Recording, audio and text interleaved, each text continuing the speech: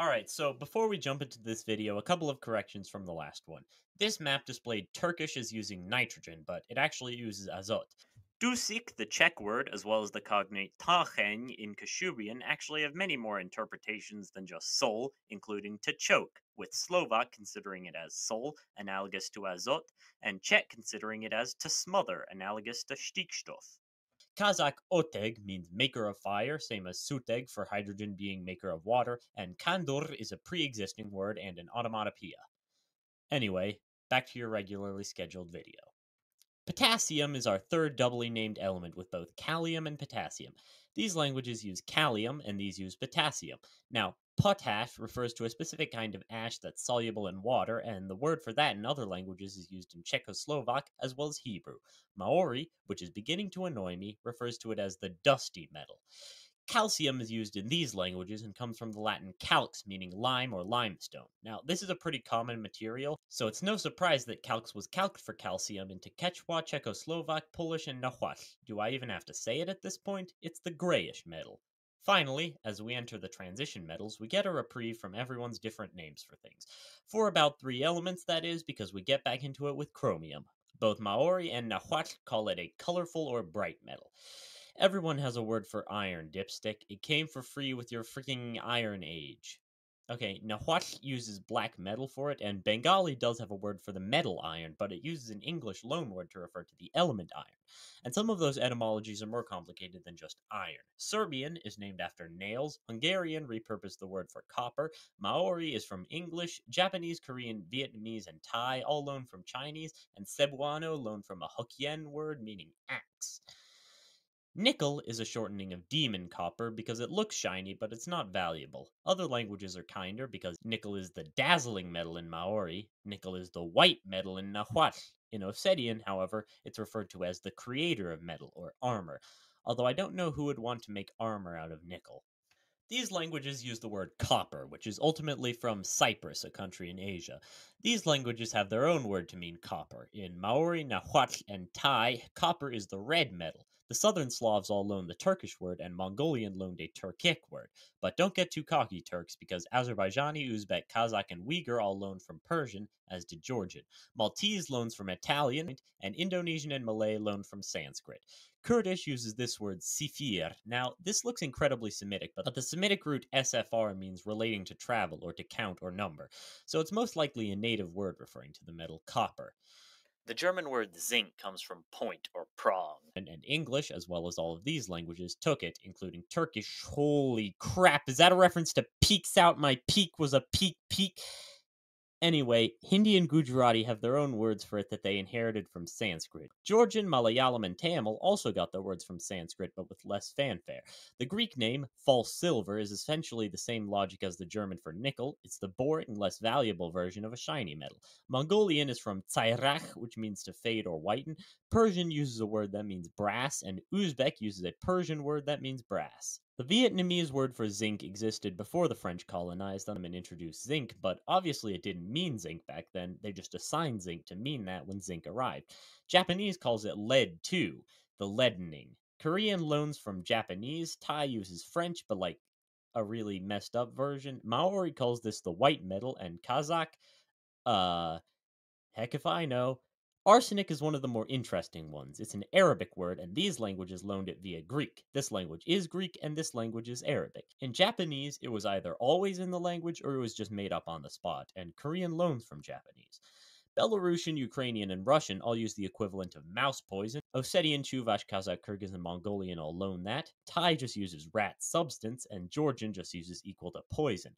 Uzbek and Mahdi use mouse poison, but the Persian word rather than the Russian. Komi uses white stone, and I'm not sure for moksha, although Shadowmaker, Suleyama, would work for it, so that's my best guess. Bromine. Stench. But everyone just calls it bromine. Everyone? Or everyone except Chinese? Stinking liquid? No. Stinking element? Nauseating element? From here, we have a long stretch broken by niobium, which everyone and their dad calls niobium, but Nahuatl calls it the ashy gray metal. And then all the way to silver. As usual, most languages have a name for the shiny precious metal, including Quechua, who also adds the word metal to be redundant, but Aramonian, sorry, Aromanian uses a loan from Greek. Maltese loans from Arabic. Japanese, Korean, and Thai loan from Chinese. Cebuano loans from Spanish. Malay loans from Khmer, and Indonesian loans from Malay. Swahili loans from French. Sesotho loans from English.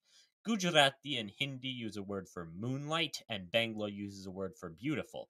Vietnamese, Tamil, and Malayalam use a word for silver, the color, and the Iberian languages use a word for wide because it's like hammered into sheets, and Nahuatl has one word for both gold and silver, Teoquitlatl, and silver is the white version of that.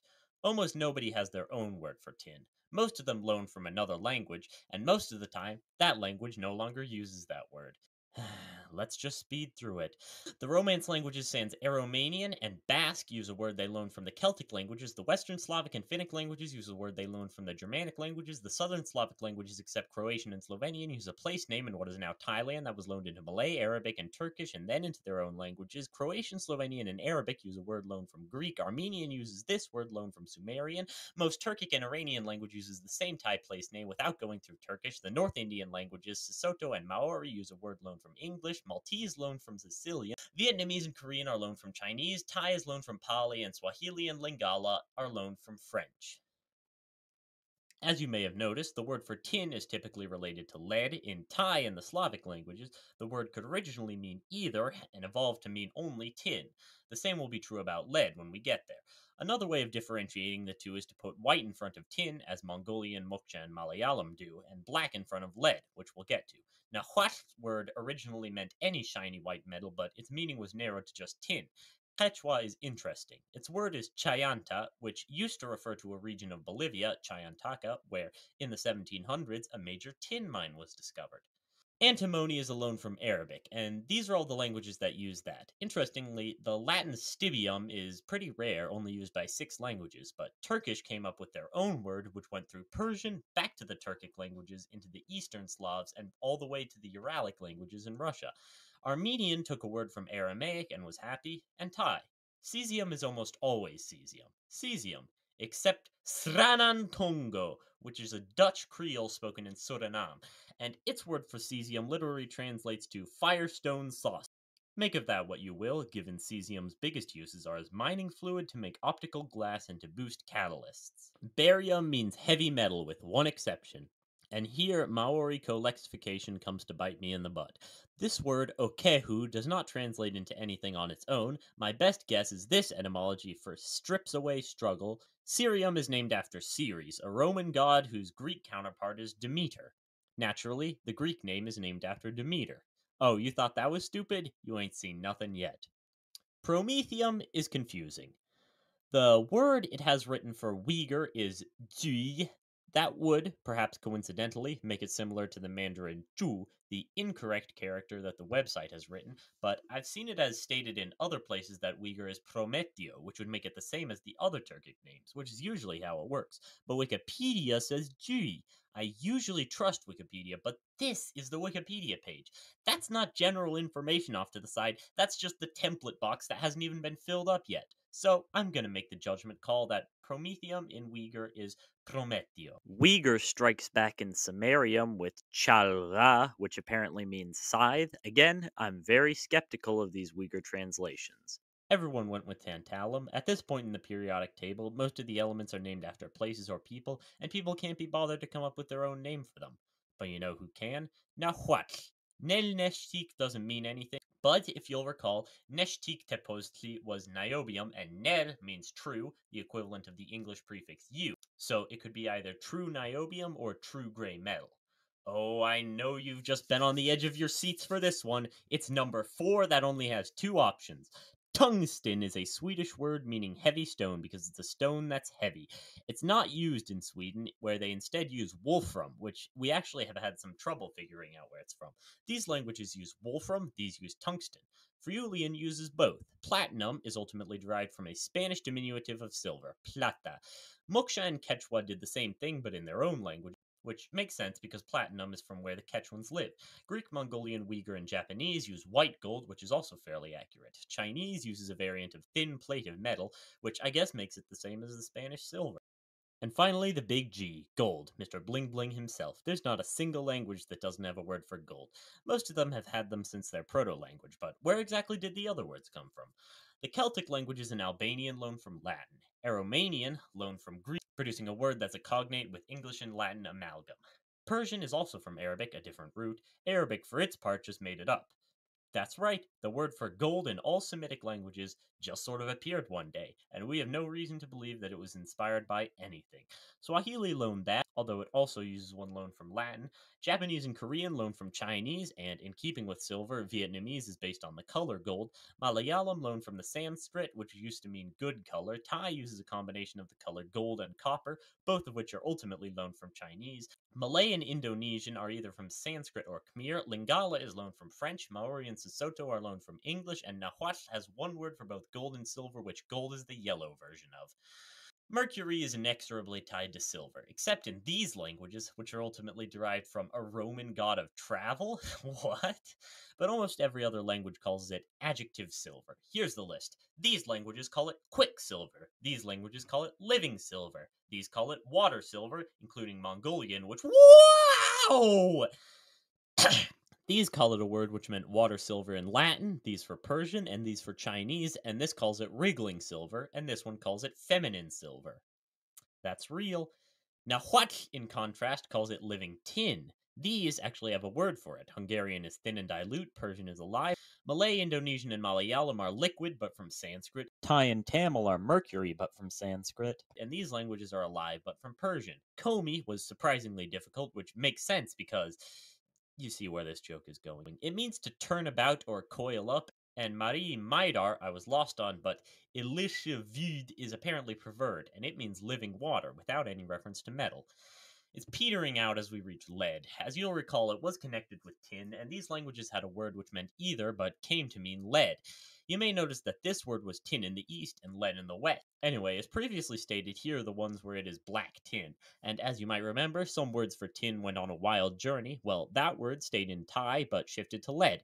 But wait, there's more! Indonesian uses a cognate to its word for tin, but loaned from Javanese, and Marie calls it liquid tin, making it the same as the Nahuatl mercury. A lot of words actually reference this fact that lead is really malleable and soft. These languages' words are derived from to flow, soft, and to compact. Chinese is quite the opposite. Although the word just meant lead, people thought it was meant to be hard metal, so it changed accordingly. Some other name origins include dark and obsidian. These languages have a word that's dedicated to lead and always has been. Now, let's get into the loan words. Malay, Swahili, Albanian, and some of the Celtic languages from Latin, Armenian from Sumerian, the Romance languages from somewhere in the Mediterranean, Tamil from Sanskrit, the Finnic languages from Germanic, Bengali and Sesotho from English, Persian, Tajik, and Kurdish from the same place where we got the English silver, and Korean from the Chinese word meaning soldier. Nahuatl is presumably moon rock, although this part might mean more than just moon because it also separates earthworms from the generic worm. My guess is night related to the goddess Metzli. Radium. Are we sure it's a metal? Better tack on the metal just to be sure, said the creators of Quechua. Maori comes up with an interesting metaphor for radiation, though, calling it a lavish and wasteful metal. That's the end, right? Wrong! It's Sranantongo with a steel chair! Kabasino is the Sranantongo word for thorium. I have no idea whatsoever. Usually, I might go to the trouble of writing unknown in the notes, but I'm beyond stumped on this one. We're at the last three metals before IUPAC stepped in and said that past this point, all of them needed to be standardized. Starting with uranium. Uranium is named after the planet Uranus, but it's also named after the god of the sky of the same name. Greek replaces it with a similarly named Uranus, and Nahuatl, despite the protestations of Tezcatlipoca, translated it directly as sky god metal. Maori takes a more pragmatic approach, naming it nuclear metal, basing its term for nucleus off of the core of a nut. But Maori faltered before the finish line. Its word for Neptunium is just Neptunium, and as Nahuatl saw its friend crumble, this woke Nahuatl up to the reality. So as Greek wheeled out Poseidon for their name, the Nahuatl whipped out Tlaloc, the Aztec god of rain and water, the scared away Greek. And at the end of the world, Nahuatl replaces the god of death Pluto with the Aztec death god Mictlantecutli. And thus comes the death of this video as it comes to an end. But first, here's what the new names of the periodic table would look like if we calced from other languages as much as possible. Water stuff, solium, lithium, White earth metal, dark salt, coal stuff, dilute gas, rust bearer, yellow gas, red gas, tide metal, foreign metal, easy white, firestone, poopium star, fired trumpet earth, saltium, dusty metal, limium, titanium, vanadium, bright metal, manganese, nailium, armorigin, cobalt, demon, lead 2, gallium, germanium, shadow maker, selenium, stink juice, krypton, through to ash metal, moonlight, still cadmium and indium, cornwall, lead, firestone saucer, gefyonium, struggle strip metal, true ash metal, kremble, white kremble, moonlight tess, obsidian, lavish metal, sky god metal, northium, and helium.